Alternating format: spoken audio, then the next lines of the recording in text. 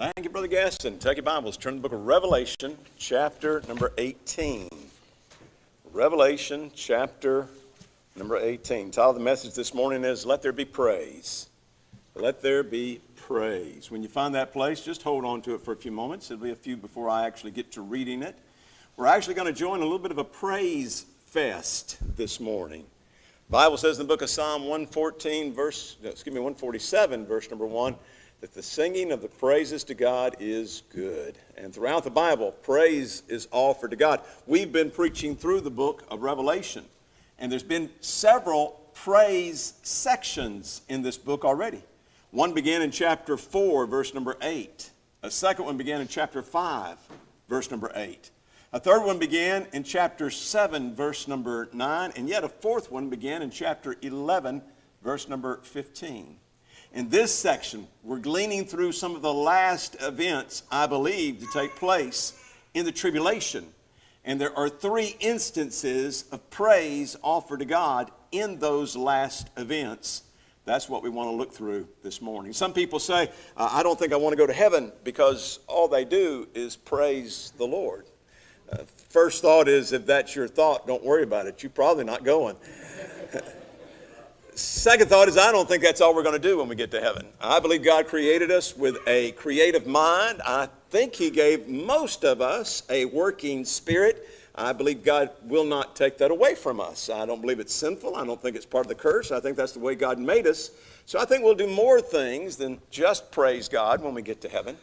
Third thought that I have when I think along those lines is that nobody in a carnal state would want to do anything, just one thing, forever and ever, and we get bored with it.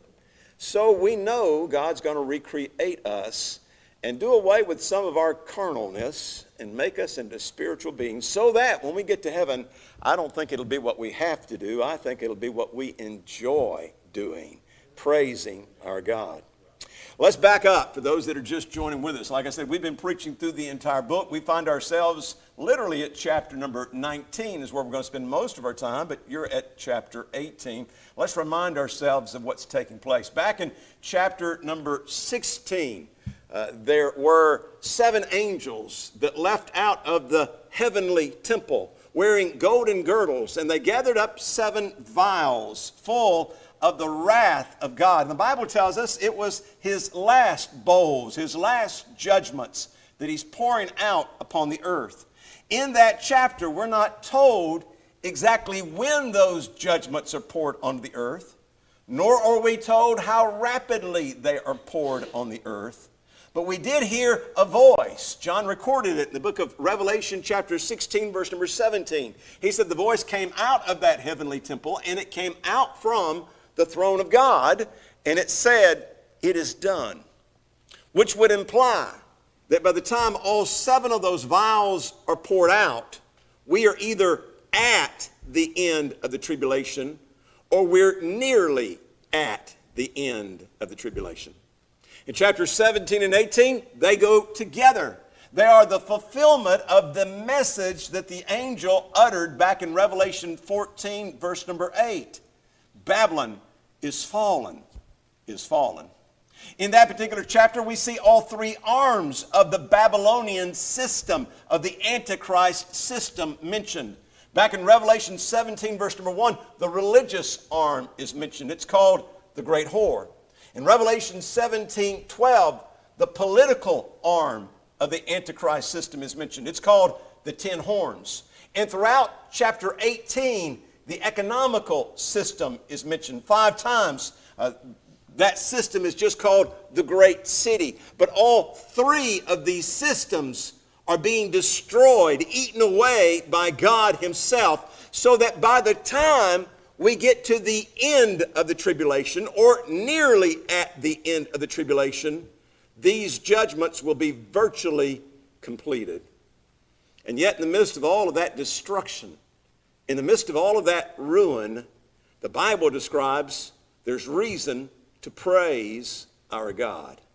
Let's notice 3 reasons why praise is offered to God in these sections. Let's read the text verse. Look at chapter 18, verse number 20. It says, "Rejoice over her, thou heaven, and you holy apostles and prophets, for God hath avenged you on her.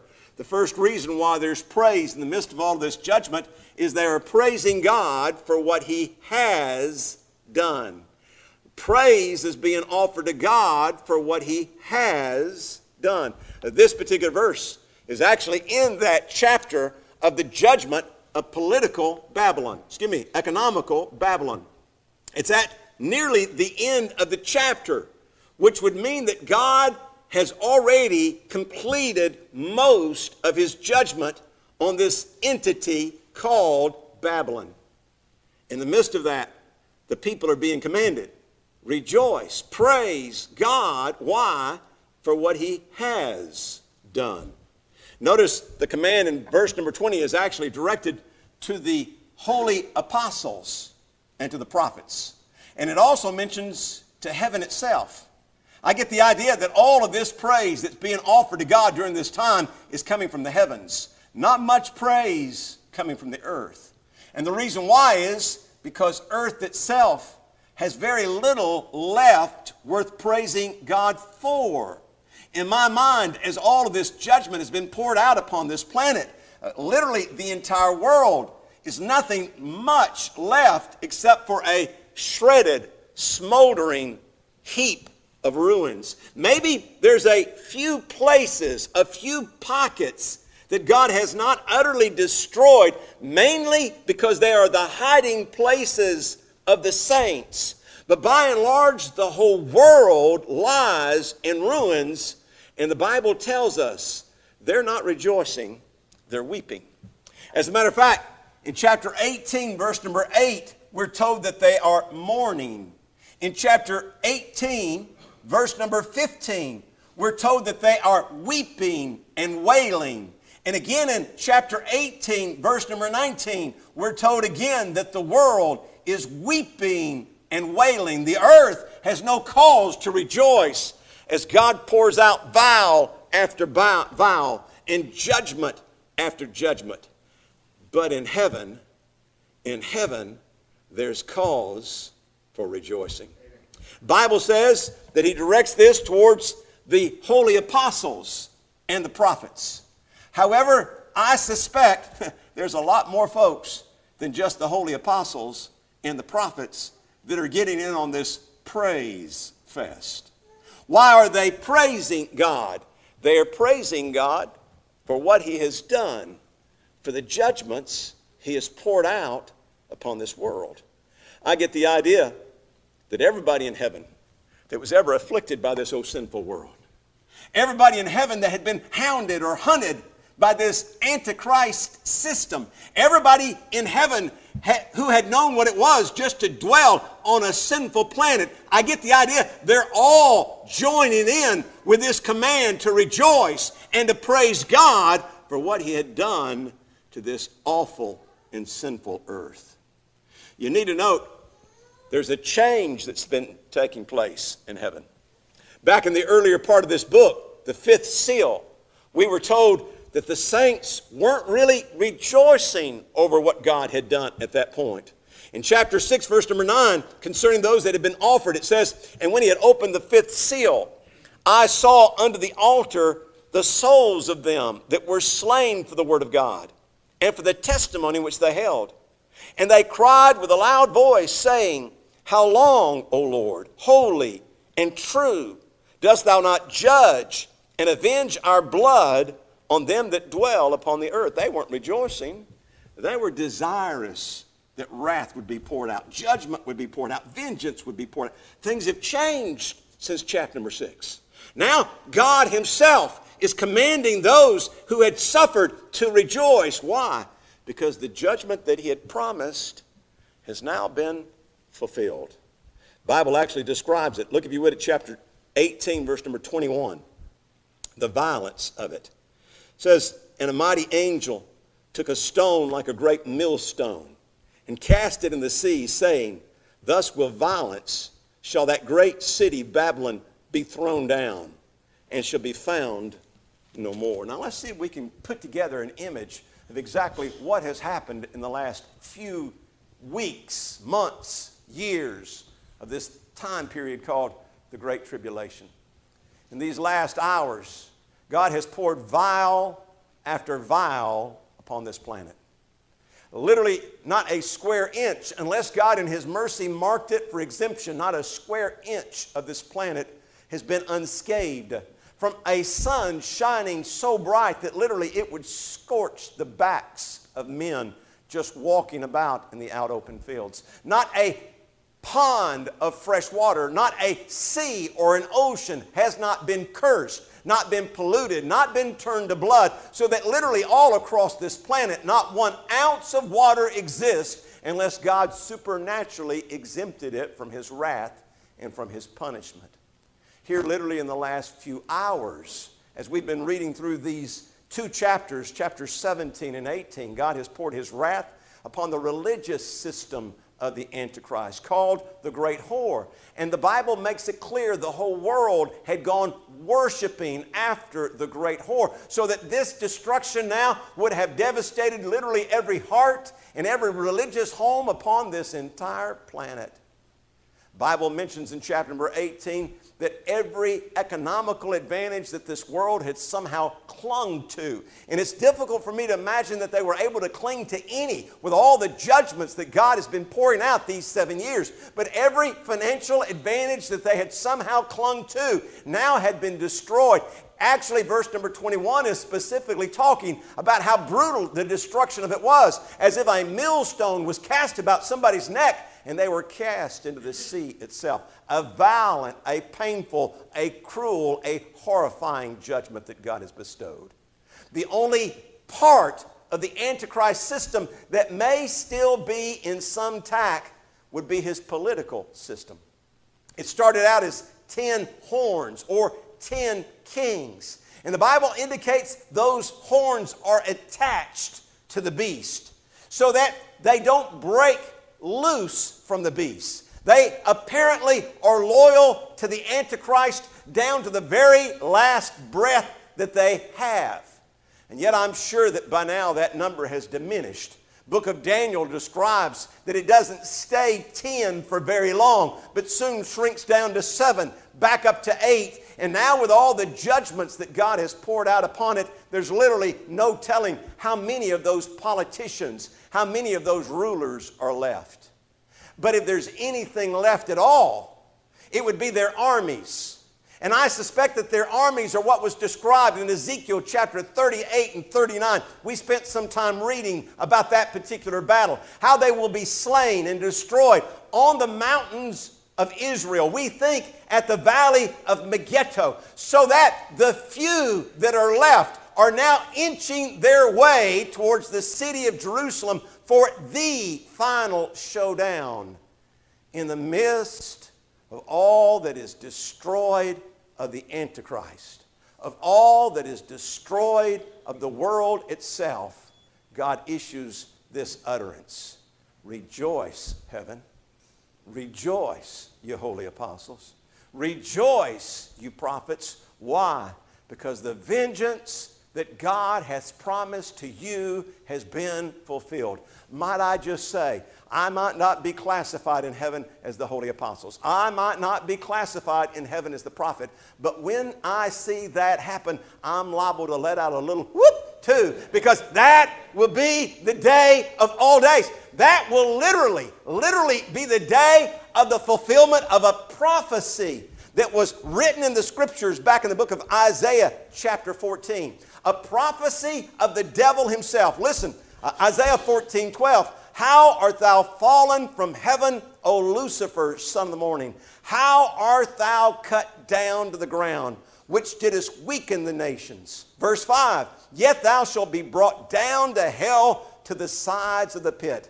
They that shall see thee shall narrowly look upon thee and consider thee, saying, is this the man that made the earth to tremble, that did shake kingdoms? My friend, by the time God finishes with the Antichrist system, with the devil, with the great prophet, with the beast, this prophecy will have been completely fulfilled. And God says, let there be praise. Why? For what God has done. But there's more praise to be offered. Look over at chapter number 19. Chapter number 19, beginning at verse number 1. Praise is to be offered for who God is. For who God is. Verse 1 says, "And after these things, I heard a great voice of much people in heaven saying, Alleluia! Salvation and glory and honor and power unto the Lord God. For true and righteous are his judgments. For he hath judged the great whore which did corrupt the earth with her fornication, and hath avenged the blood of his servants at her hand. And again they say, Alleluia! And her smoke rose up forever and ever. And the 24 elders and the 4 beasts fell down and worshiped God that sat on the throne, saying, Amen, Alleluia."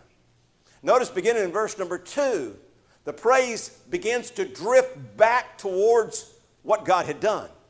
Because he had judged the great whore, his just judgments are true and righteous, speaking specifically of his judgment upon the religious system.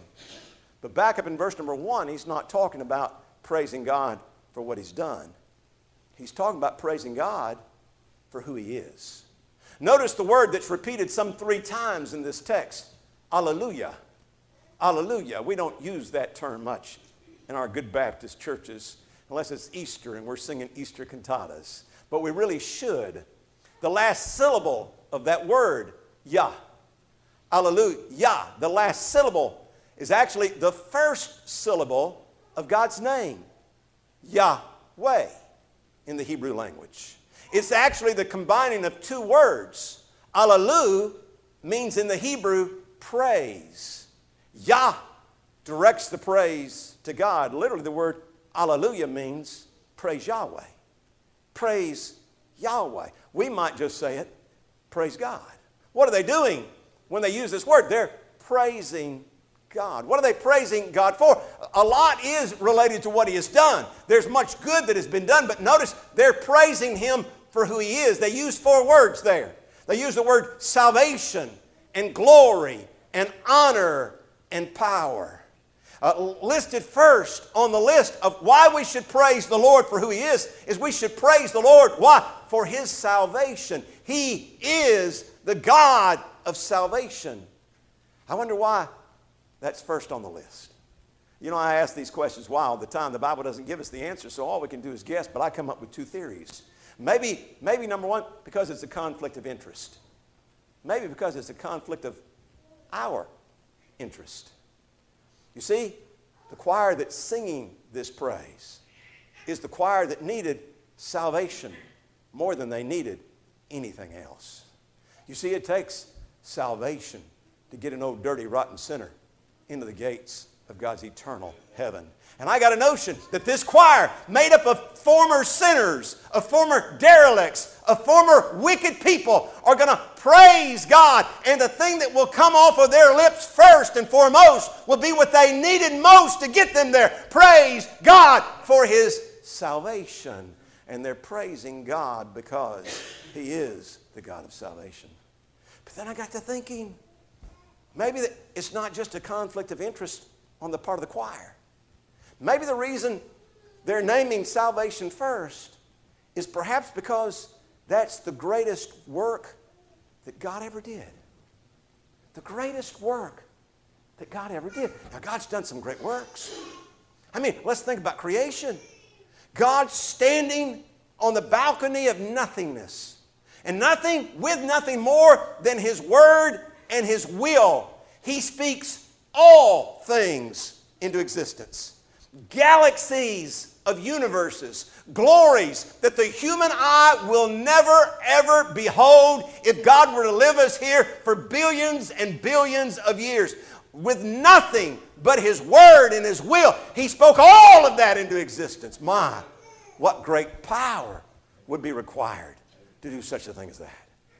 What great power would be required to know all that God knows? I mean, he knows everything that took place at every when and that took place everywhere. Now, I know I just created a new word. Everything, everywhere, but he also knows every when. He knows everything that has taken place. He knows everything that is taking place. And He knows everything that will take place. At every when, at every place, at everywhere, there's nothing that God doesn't know. What great power is required to know such things as this omnipotent and omniscient God knows.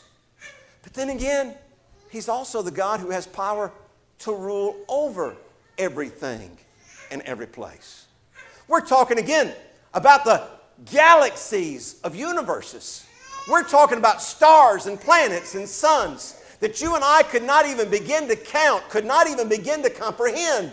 And yet this God controls from the greatest to the least. He controls every creature, including every human being, including every atom, including every proton and neutron and molecule. He controls it all. He is Lord and God over all things. My, what power is required for a God to be able to do such a thing as that. But perhaps salvation is first on the list, because the greatest of all the works He's ever done was to take the unholy and make it holy. To take the sinful and make it sinless. To take the vile and to make it clean. He did this by offering the carnal, the flawed, the fallen, the devil-loving, the rebellious life, liberty, and the love of God. And He backed it up with the power to change those who would accept that offer from inside to outside, from stem to stern, from guttermost to the uttermost, and to transform them in the very image of Jesus Christ Himself. Might I tell you, I'm not sure that there's a greater work God could ever do than to save lost sinners. And I wonder, the reason the choir sings praise to God first, because He's the God of salvation, is because that's the most difficult work that God has ever done. I want you to know, it took something for God to save us. It took something.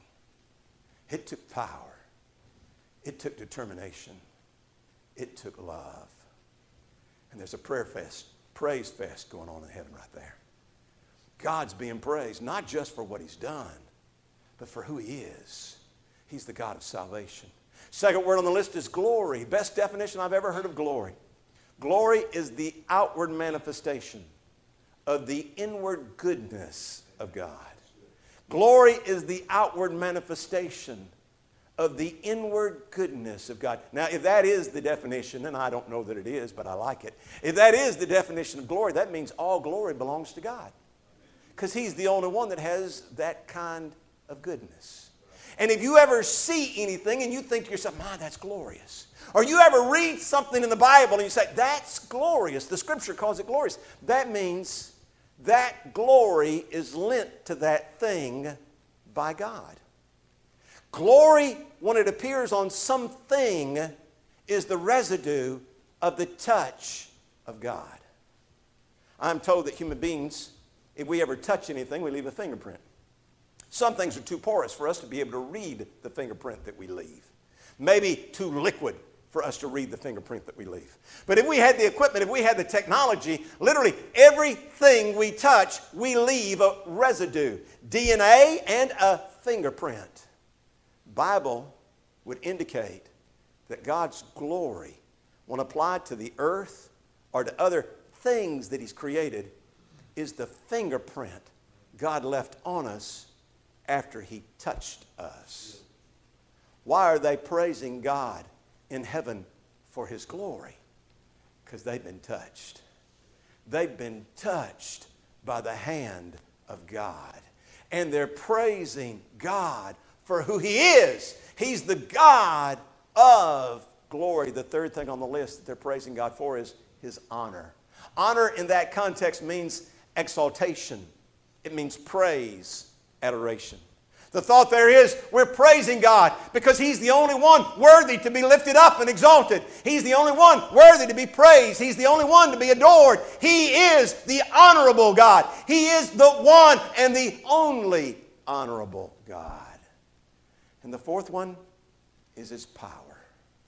His power is being praised. He's the God of power. Why would they be praising God in His power right now? Well, just remember what's taking place.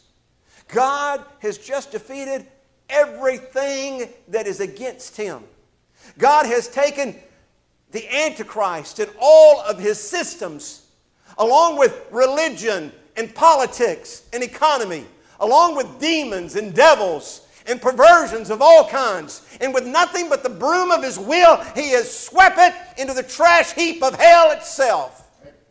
If there's anything left, maybe the few armies that are left of this Antichrist system, they're inching their way towards the city of Jerusalem, where Jesus Christ Himself, later in this chapter, will mount the silver steed and will ride to that place and will finish His cleaning by the word of His mouth as it leaves and destroys those evil armies. By that time also, the Antichrist, the beast, and his false prophet will be cast into hell forever and ever. And even Satan himself will be cast in the bottomless pit for 1,000 years. Could I just tell you, there is no power like the power of our God. They're praising God for who He is. Let the praise begin. Why?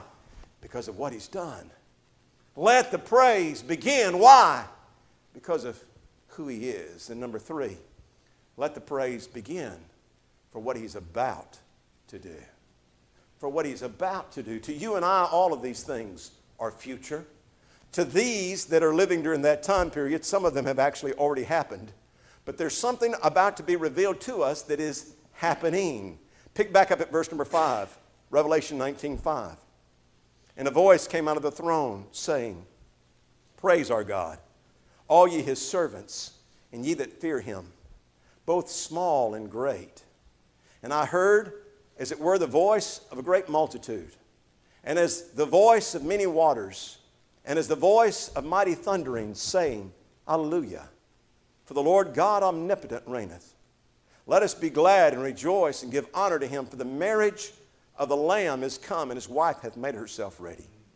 And to her was granted that she should be arrayed in fine linen, clean and white, for the fine linen is the righteousness of the saints. And He saith unto me, Right, blessed are they which are called in the marriage supper of the Lamb. And He saith unto me, These are the true sayings of God. Let the praise begin for what He has done. Let the praise begin for who He is. But let the praise begin for what He's about to do. The event being described in this particular text, the majority of it is the marriage supper of the Lamb. The marriage supper of the Lamb.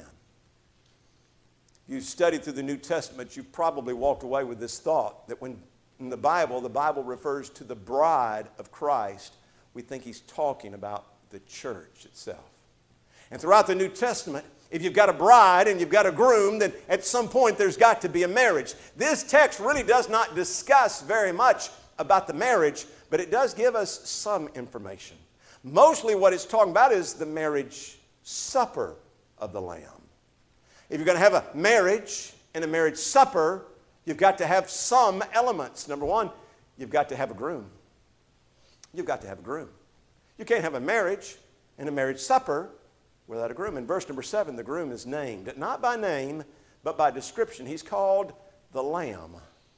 The Lamb. We've seen that term all through the book of Revelation, going all the way back to chapter number 4. Not only have we seen it in the book of Revelation, but we've seen it all through the Gospel of John as well. The Lamb is none other than the Savior, Jesus Christ. The groom is none other than the Savior, Jesus Christ. Charles Spurgeon made a point in one of his messages that I think is a good point. It's rather odd that at this point in the book of Revelation, God would still be referring to Jesus Christ as the Lamb. The Lamb relates to the sacrifice. He has many other titles. He has many other names. He could have chosen any one. Perhaps much more fitting would be the Lion of the tribe of Judah. Let's face it, he's not been judging like a lamb. He's been judging like a lion. He has destroyed the world. He has destroyed the Antichrist and his system. He is about to cast the devil into the bottomless pit. This indeed is not the attitude, the behavior of a lamb. This is the behavior of a lion. Why did he not reference Jesus Christ as the Lion of the tribe of Judah? He could have. Then again, there's many other names and titles that he could have used. He could have used literal names. He could have referred to himself as who he is. He is the Christ, the Messiah, the Anointed One. He could have called himself the Savior, the Redeemer. So many names, so many titles, and yet here in the midst of a book of judgment, as the judgment is being meted out, he refers to himself by one of the most meek titles available to him. He still refers to himself as the Lamb. Why? Why would God refer to Jesus? Why would Jesus refer to himself in this setting as the Lamb? The Bible doesn't tell us, but I can only see one possible answer. It's because that's the title he would prefer to be called by. Of all the gifts that our Savior has given us, of all the gifts our Savior will give us, of all the eons we will have to enjoy his presence and his gifts, it would appear as though God never wants us to forget what he did for us on the cross. He could have referred to himself in 1,000 different ways, but he chose the one that speaks of the sacrifice he made for us. Tonight we'll be partaking of the Lord's Supper. As oft as you do this, do it in remembrance of me. If we're going to have a marriage supper, we've got to have a groom. If we're going to have a marriage supper, we've got to have a bride. Again, if you read through the New Testament, you will probably walk away with the conclusion that most of us have walked, not everybody, but most of us have walked away with the conclusion that the bride in the New Testament is the church. It's us, the body of Jesus Christ. He doesn't spend much time in this text talking about the bride. Not really. He just mentions in verse number 8, her and her apparel. She's robed in the righteousness of the saints. In our culture, as well as in the Jewish culture, it was the bride who got to determine, the bride and the bride's family, who got to determine how the wedding would flow. More times than not, in the Old Testament especially, and most of the time in the New Testament, in our time, groom really has no idea what's going on. He just shows up for the service. Maybe he's away, as in the parable in the book of Matthew. He's away preparing the house, and then he comes, and the bride and the bride's family has prepared the wedding and the feast, and he just enters in and enjoys it. However, in this particular text, I don't think it's the bride who gets to prepare the dress. I know it says the righteousness of the saints, but you and I know we have no righteousness. If we were to stand before God in our own righteousness, I'm afraid we would be indecently dressed. Where did we get that beautiful gown? It had to be he loaned us of his own righteousness. I wonder if perhaps the hand of God himself does not weave the gown that we'll wear when we join with him at this joining, this marriage, and this marriage feast. If there's going to be a marriage supper, there's got to be a groom. If there's going to be a marriage supper, there's got to be a bride. If there's going to be a marriage supper, got to be a marriage. It's alluded to in the text, but it's not described in the text.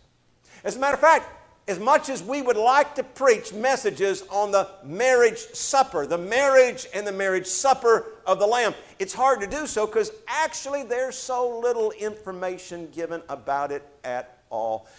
Literally nowhere in all the Bible is more mentioned of the marriage itself than what's mentioned right here in these few verses. And the only thing that's said of them is it was the marriage of the Lamb and the marriage supper of the Lamb. No details are given of this marriage at all. Yet you can't have a marriage supper until first you've had a marriage. Wonder why? Why not spend some time telling us about the joining of the church to the Christ? Don't know. He doesn't tell us. In our culture, we have a superstition. The groom should not see the bride on the wedding day, and especially in the wedding gown, until the doors are open and she stands there fully arrayed in all of her beauty and splendor and begins to walk down the aisle. I wonder if God's got a custom in heaven. I wonder if God has revealed literally nothing to us about the marriage itself. Literally nothing about the marriage, because he does not want us to speculate. It's just too special to speculate until the body, the bride, is fully gathered and fully dressed in those robes of righteousness. And then when we're all together, this most special event that God has looked forward to since before the foundation of the earth will be revealed in all of its glory. If you were a groom that got to see your bride on her wedding day fully adorned, and that was the first time you saw her, no doubt your heart leapt. And I am sure when we fully gathered, fully clothed in the righteousness of Jesus Christ, stand before him to be joined with him forever, our hearts will leap with excitement because we're part of the marriage supper of the Lamb. Let the praise begin. Why? Because what he has done. Let the praise begin. Why? Because of who he is. Let the praise begin. Why? Because of what he's about to do. Let the praise begin. Why? Because you can be a part of it all. You and I, we can be a part of this. It's going to come to pass. As surely as all the other prophecies of the Bible are being fulfilled, some literally around us as we speak, every promise of God, it will come to pass. You have an opportunity to be part of the bride. You have an opportunity to be robed in righteous garments. You have the opportunity to see from a heavenly view the wrath that God pours out upon this planet. Why would you not want to trust Jesus Christ as your Savior? I answer the question why quite often, though I know I can't, not qualified. But I have no answer for your why. Why would you reject Jesus Christ? I have no answer. And I don't think you do either. If you've never trusted Jesus Christ as your Savior, would you let this be the day when you do so? If you call yourself a Christian but you're not living as Christ would have you to live, would you let this be the day when you change the way that you're living and give yourself wholly to God? I pray you would let the praise begin this morning. Would you pray with me? Father, I thank you for the opportunity to preach. I thank you for the many reasons from the Scripture we have for praising you. And God, we've not even gleaned over the reasons yet. There are so many. But Lord, we want to get on the bandwagon early. We don't want to just praise you at the end of the tribulation. We want to praise you today. And I pray that if there's any soul here that doesn't know you, in the parking lot, in the church, maybe watching on Facebook, they don't know you. I pray, God, that they would trust you this morning. Save sinners, change lives, and we'll give you the praise. For we ask it in Jesus'